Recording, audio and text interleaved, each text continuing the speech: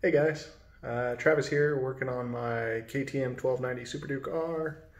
Last video I did, I was getting ready to install a Graves 3/4 system exhaust.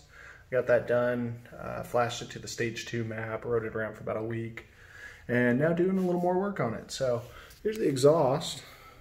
Beautiful one-piece titanium here, 3/4 system. It is loud. I'm sure my neighbors love me.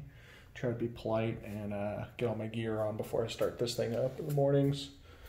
I just got done installing a stage 2 Rottweiler intake system on here. Quality kit, really happy with it. I went ahead and ripped out the stock air box because it's known to let some dirt through, and the snorkels come with it. Those are gone as well. So I've got this oiled filter kit here, and really nice kit. Set me back just over 500 bucks. I went ahead and added a second velocity stack there. So the stock stage 2 kit, I shouldn't say stock, the aftermarket stage 2 kit comes with one 80mm velocity stack that fits on the rear cylinder right here. I went ahead and asked them if they could just ship me 240s, and they gave me a little discount on it. Cool guys over there. Keep sending me beer koozies. Appreciate that. So the install went pretty flawlessly for the most part. Whoops. The only thing I had trouble with was the deflector plate that was supposed to fit in here, and my understanding is it's more of an adventure bike thing.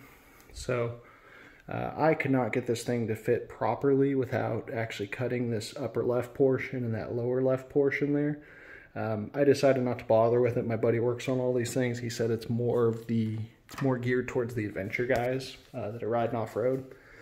The other mistake I made was I over-oiled the hell out of this filter. I actually put it all back together, and I noticed I had a bunch of air filter oil coming down on the rear cylinder, dripping down onto the lift here. So I found that the instructions tell you to just saturate this thing from the outside, just totally soak it. And there's 3 layers of filter in here. It has to go through all 3 layers. Those are more of adventure bike instructions, is my understanding. So I went ahead and soaked off some of the oil here just with some paper towels. It looks much better. So I'm getting ready to flash it to the stage 3 map, and I'll go ahead and start another video for that.